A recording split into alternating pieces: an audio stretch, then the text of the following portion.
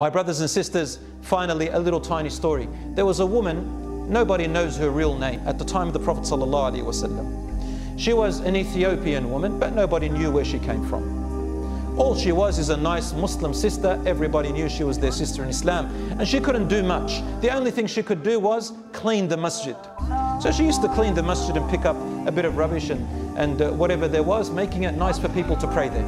Rasul ﷺ noticed her, and then one morning he noticed that she hadn't arrived. So he asked about it. They said, Wallahi ya Rasulullah, she passed away last night. He said, why didn't you call me? I've told you that whoever passes away, let me know. They said, Ya Rasulullah, you were asleep. The weather was hot. We didn't want to wake you up. He said, go and show me where her grave is.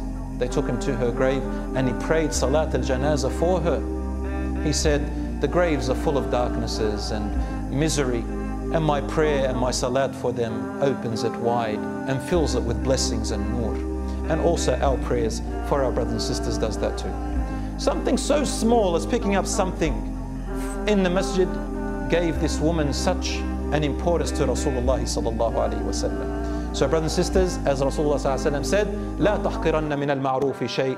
Do not take for granted the smallest of good deeds. وَلَوْ أَن تَلْقَى أَخَاكَ بِوَجْهٍ طَلِقٍ. Even to meet your brother with a cheerful or delightful face.